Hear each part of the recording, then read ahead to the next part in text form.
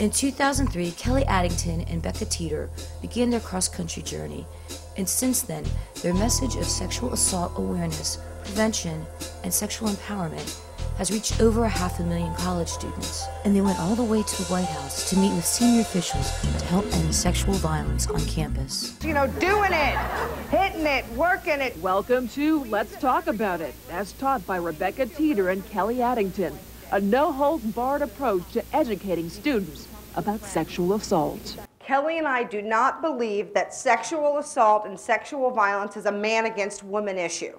That's so important because in so many environments like this, we're made to feel that it's us against them. And Kelly and I want to throw that out right away. Saturday night, we went out to my favorite beach bar. There was an awesome band playing, drinks were flowing, we were dancing in the sand. It was one of those nights that you kind of look back and you just say, man, that was such an awesome time that night. Same nightmare almost every single night for a month. And I thought, I've got to get a hold on this. I've got to go to the health center and start getting some counseling to work through this. Maybe I should drop a class or figure something out.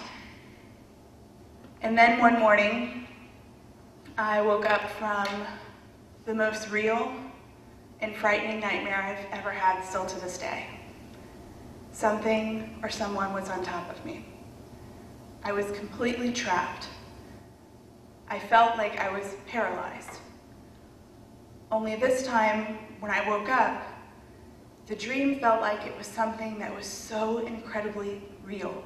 I could almost touch it. I could almost feel it. One of the reasons that this work is so incredibly important to Becca and I is because we had an experience in college that forever changed our lives. When I was a senior in college, I was raped by someone that I knew. Becca was so good about saying, okay, you get to choose, you get to decide, and whatever that is, I support you, I'm here for you, and laying out the options and really talking about things because I was on autopilot. Like, she was my voice of reason, she was my strength. You were my strength when I was weak. Sorry. No, I mean, that's our song, by the way.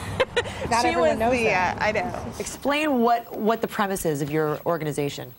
Well, the reason that we started this and we founded this is I had such a difficult time from becoming a victim to the recovery process to becoming a survivor, and to be strong enough and confident enough to stand up and speak out. And so we got together and said, how can we make this better for other students so that they know that resources exist and they know what to do if this happens to them, and most importantly, how to prevent it.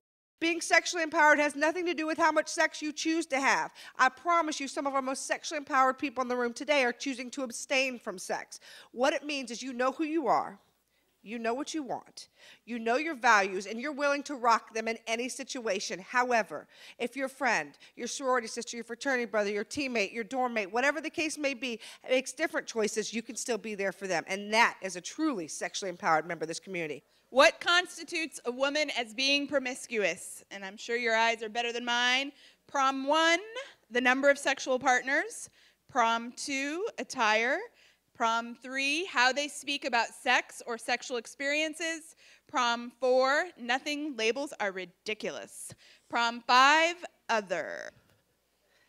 Interesting, the number of sexual partners. How many would that be?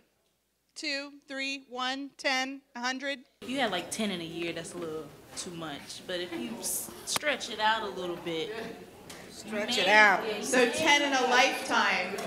Okay, now are we talking about the real list or the pretend list? Because I hear we have two. You have What if the you list study that you abroad? share with Does your that friends, and you have your list that you share with your potential partners. Right?